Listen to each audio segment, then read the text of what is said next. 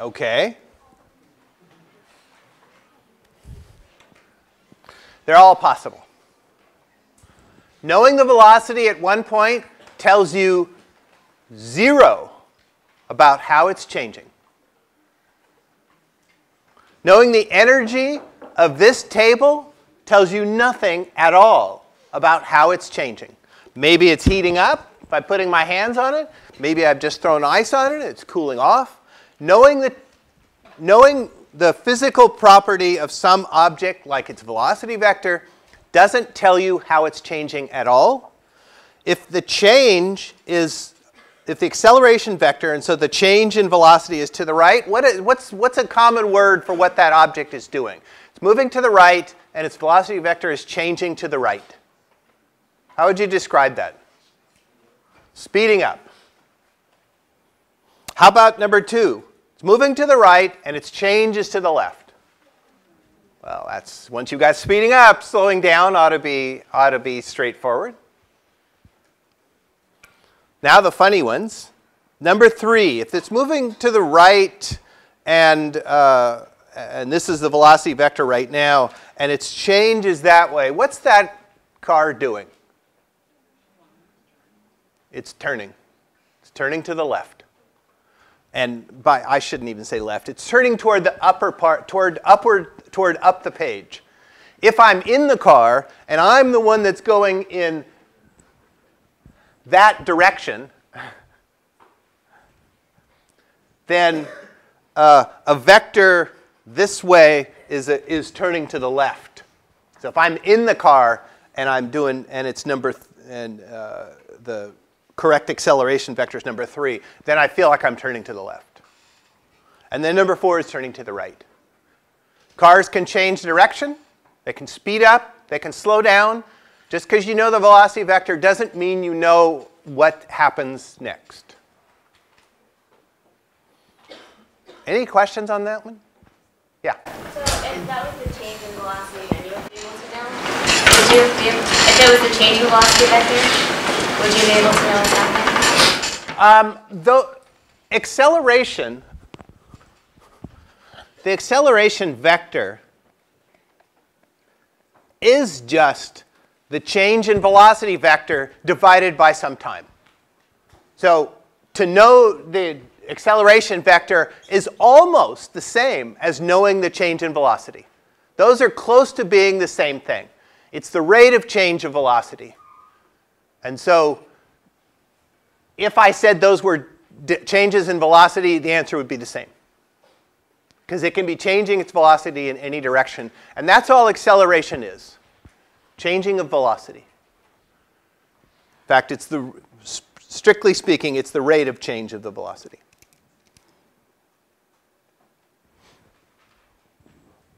Any other questions? Yeah? Car speeding up, it doesn't mean that there's no change? The first one? Yeah. Speeding up is a change. If the object is speeding up, then its velocity vector, which I have drawn up there is maybe this long, its velocity vector is getting longer. Because the magnitude of the velocity vector, the length of the velocity vector tells you the speed. So if it's speeding up, then its velocity vector is getting longer and longer. If the velocity vector is this big and it's changing in that direction, the same direction that it's pointing, then the velocity vector is getting longer and longer. So it's speeding up. I'm not sure if that answers your question, but. Well, just because the top arrow looks longer to me, so that's why I thought it was confusing, I guess.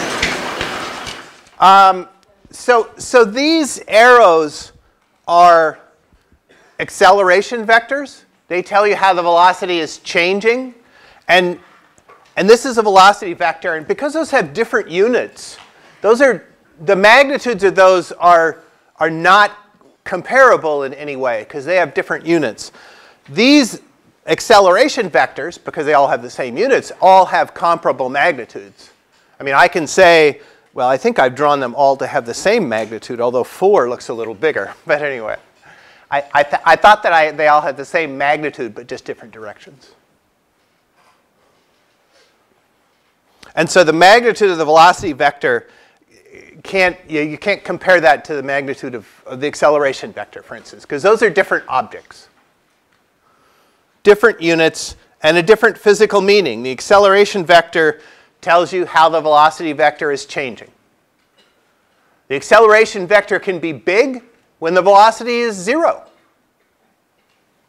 If the velocity is changing a lot, like if it was moving really fast upward and later on it moves really fast downward, the acceleration vector, it can be changing even at the top when the velocity is 0, if later on it's in a different direction.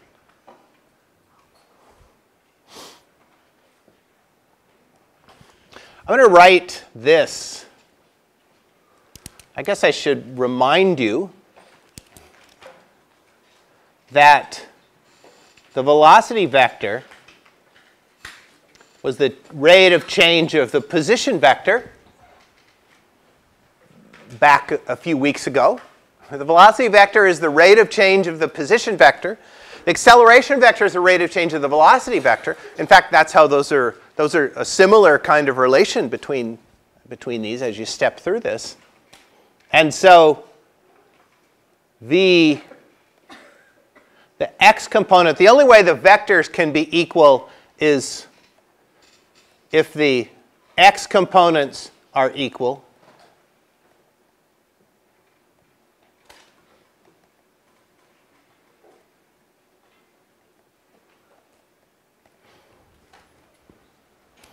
So to say v is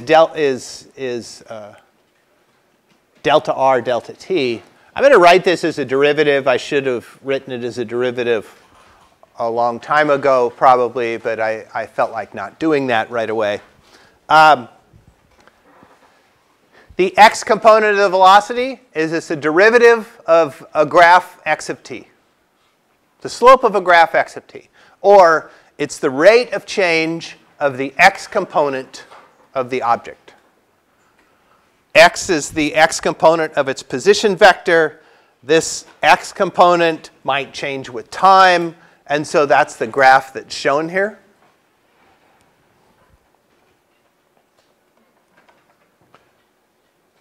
And the same is true for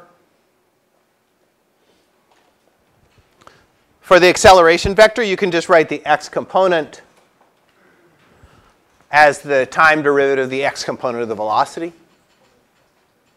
And because those are derivatives, I want you to think about derivatives a little bit. If I show you the position,